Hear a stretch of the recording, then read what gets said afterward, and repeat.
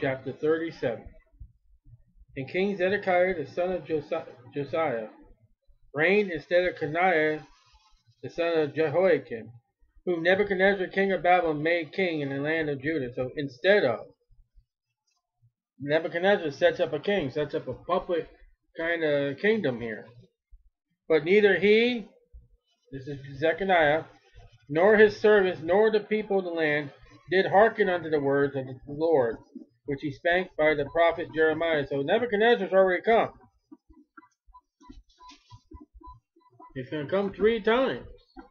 And Zedekiah the king sent Jochol, the son of Shemaiah the Zephaniah, the son of Maaseiah the priest, to the prophet Jeremiah, saying, Pray now the Lord our God for us. So you think Jeremiah is not praying? When trouble comes, then let's get into a prayer meeting. Now, we're not going to be praying in heaven.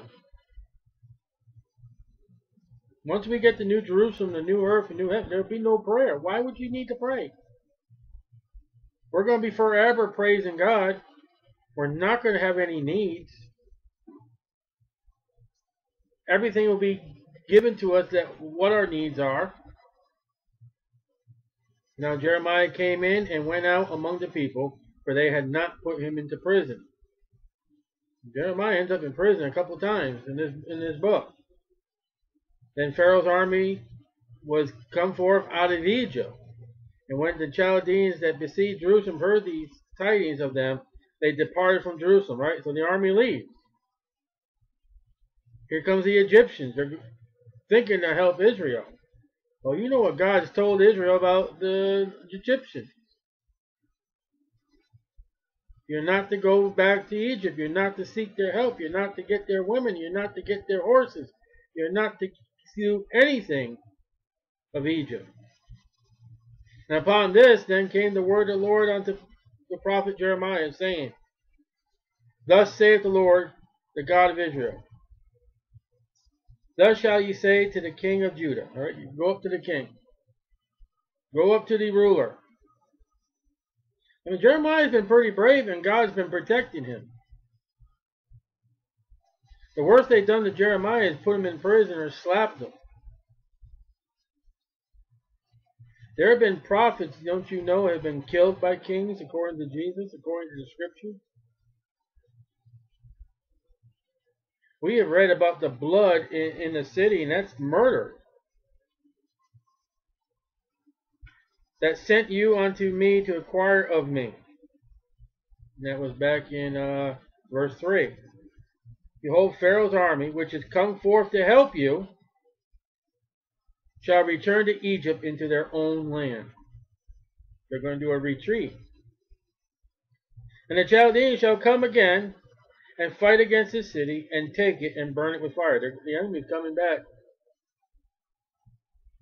Woe unto you for going to Egypt for help, not me. So I'm going to have your help turn around, and I'm going to have the enemy come. Thus saith the Lord, deceive not yourselves, saying, the Chaldeans shall surely depart from us, and they shall not depart.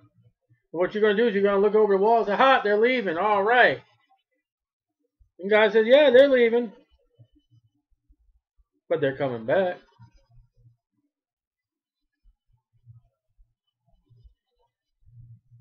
The Antichrist leaves the land for a while, then he comes back. King Saul leaves for a while, then comes back. For though ye have smitten the whole army of the Chaldeans that fight against you, okay, yet there remains but wounded men among them. Nothing more, they're wounded in action. Yet should they rise up every man in his tent and burn this city with fire. The wounded troops are going to come and kick your butt.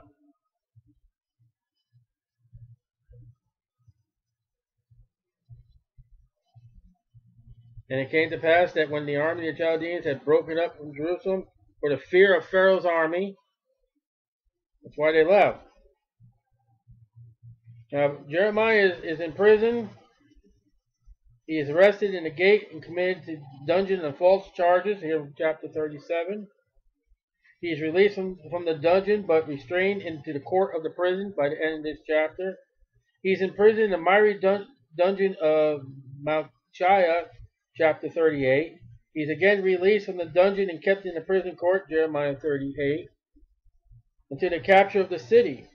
He's carried in chains from the city by Nebuchadnezzar, captain of the guard. He is finally released at Ramah, Jeremiah chapter 40. So Jeremiah leaves a prison life for the word of God. Alright, so all this. And Jeremiah went forth of Jerusalem to go into the land of Benjamin. Jeremiah says, I'm out of here. I'm getting gone. See ya. I have been prophesying. I believe God. It's time to save Jerusalem. Bye-bye. Remember the hope we read about in the last chapter? It's gone. It's totally gone. We read about, God had hope. But guess what? There is no hope. Later on, it's gotten worse. And when he was in the gate of Benjamin, into the land of Benjamin, to separate himself thence from the midst of the people. You guys are going to die. You're going to have famine. You're going to have sword. I'm out of here. I ain't staying around for the pestilence. Listen, when the prophet gets out of town, and he was in the gate of Benjamin, in the city, a captain of the ward, the guys in charge, was there, whose name was Arjah, and the son of Shemaiah, the son of Hananiah. And he took Jeremiah the prophet, saying, Thou fallest away to the Chaldeans. That's a false accusation.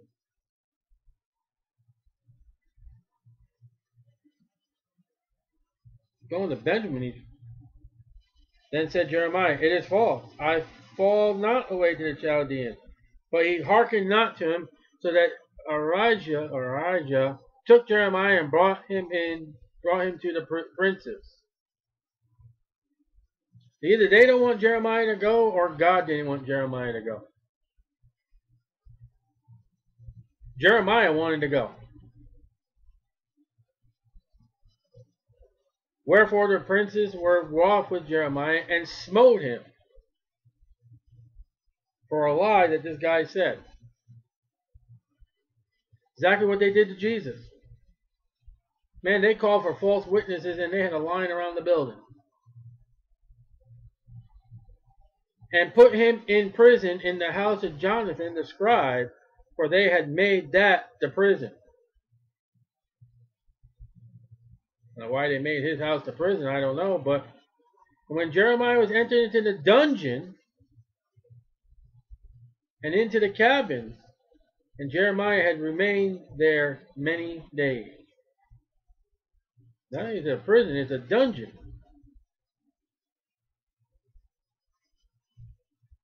The dungeon is different from a prison. And Zedekiah the king sent and took him out. And the king asked him secretly in his house. He brings the prophet Jeremiah into the king's house. Don't let anyone see you. Is there any word from the Lord? And Jeremiah said, There is. For he said, Thou shalt be delivered in the hand of the king of Babylon. Can you just imagine Jeremiah's attitude? Yeah, you're going to Babylon. This is probably the voice, you know what, I've had it. I'm done. There's no good news, King. I was just put in prison. I was just trying to get out of town, get out of Dodge. I'm not trying to cause any problems. Yeah, I got word from the Lord. You're going to Babylon. Moreover, Jeremiah said unto the king Zedekiah, What have I offended against you? Now, can you imagine his voice picking up? Or against thy servants, or against this people, that ye have put me into prison. He's angry. He's in prison because of false charges. Like Joseph was amongst his brethren. You know who put Jesus in jail that night before he was turned over to the Roman government, don't you? His brethren, like Joseph, like Jeremiah. You know, you had the monkey midnight court, night court. But where did they keep him till they brought him to Pilate in the morning? Probably kept him in a prison. Isn't that one of the prophecies? Moreover, Jeremiah said unto King Zedekiah, what have I offended against thee, or against thy servants, or against this people, that ye, all of you, charging the king? The king has power to say, hey, listen, let that guy out of jail. He didn't do anything wrong. Remember we talked about the burning the scroll? The king didn't burn it. What he was charged with. These kings are neglecting, as you read the scriptures, well, call for justice and equity and truth and righteousness. Where is that example in the Bible? Here it is. Jeremiah is not getting no justice. He's not getting no rights. He's not getting nothing. He has been falsely accused and put into jail. And that angers God. How many other people are put into these jails just because somebody said something? Again, there is blood in the streets of Jerusalem. They're killing people.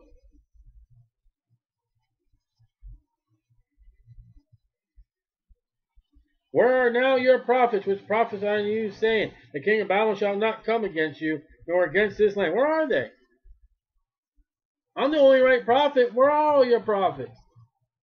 Probably dead, gone to captivity, hiding, ashamed.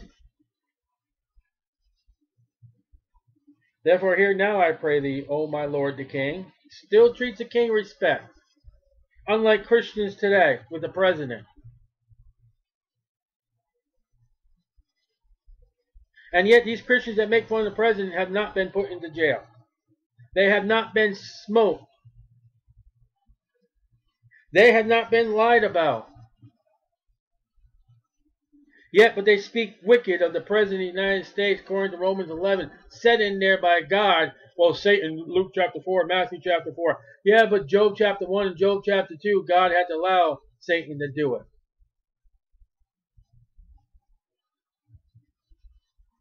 Satan needs to get permission. And if God doesn't want a person or a specific person to be in an office somewhere in this world, and Satan does, God says, nope, you can't do it. And Satan has to say, nope, can't do it.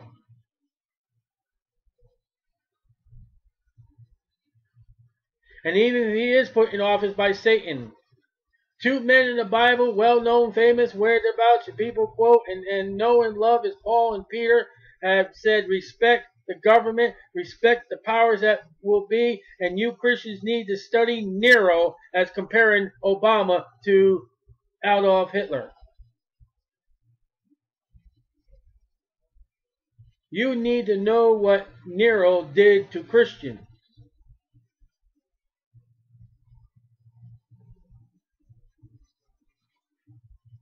As Adolf Hitler had done to God's people, the Jews.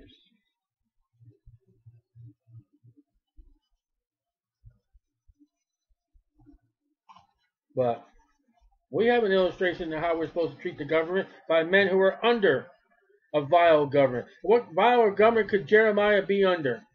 They're completely away from God 100%. God says, I'm turning my face on you. I'm not going to help you. Matter of fact, I'm going to join the enemy. You know what you'd call that if it was wartime? You would call God a traitor. A Benedict Arnold. Benedict Arnold does not have a good name. Yeah, but God says, because of your sins, the evil I'm going to bring upon you, I will be working with the enemy to go against you.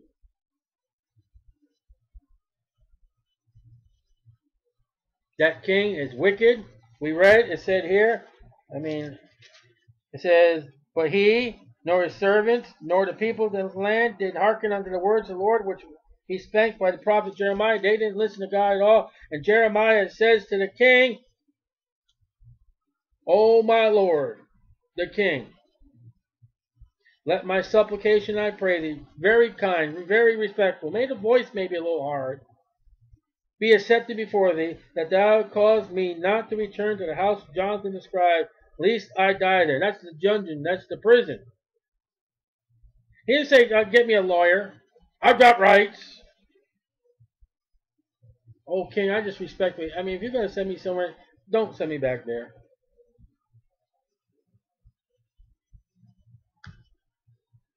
Then Zedekiah the king commanded that they should commit Jeremiah to the court of the prison, another prison, and that they should give him daily a piece of bread out of the baker's street, until all the bread in the city were spent. We're getting down to it. We're getting down to very low funds, very low food. Thus Jeremiah remained in the court of the prison until Babylon comes. This will be the second time that Nebuchadnezzar has left, and he's coming back a third time. And that will be the final doom. Do you know why Jeremiah is in jail? Why did God put me in this situation?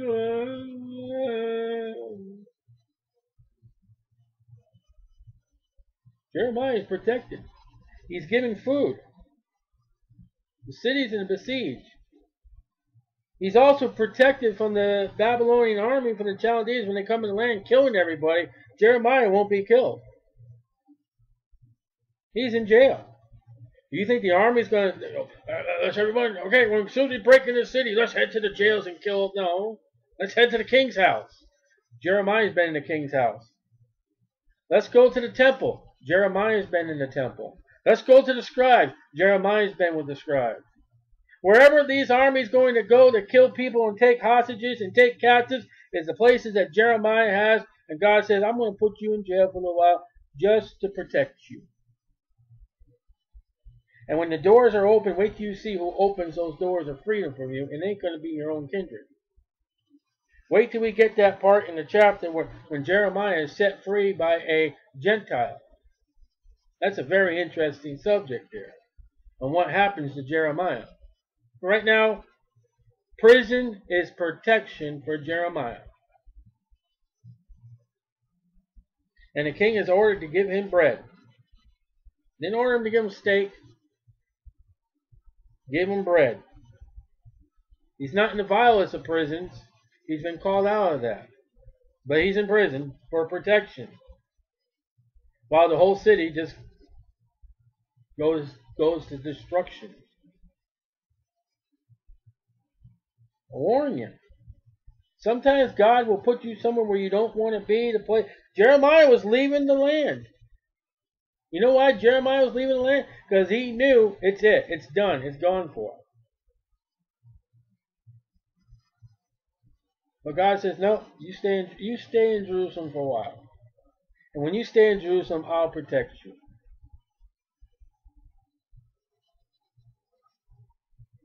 And that's exactly what happens.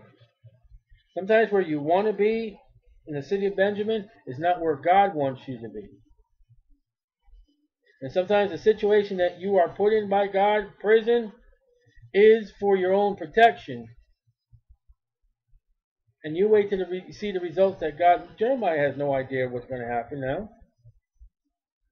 We're not told that he was told that, he's going to be alive.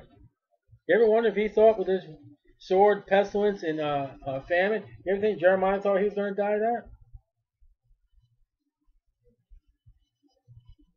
Maybe he's getting out of Dodge because spare my life. God will bless me if I go somewhere else.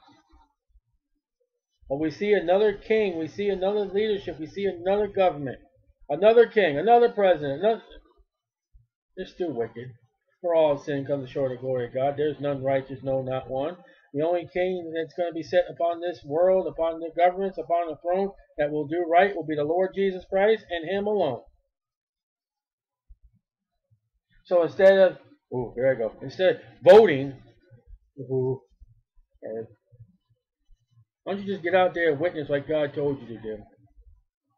Get out there and learn the Bible, and those that get saved, train them up from newborn babes into elder and aged Christians, that they can do the same. And you just go tell people about Jesus Christ, never mind the voting booth, never mind politics. You just put your hands to the...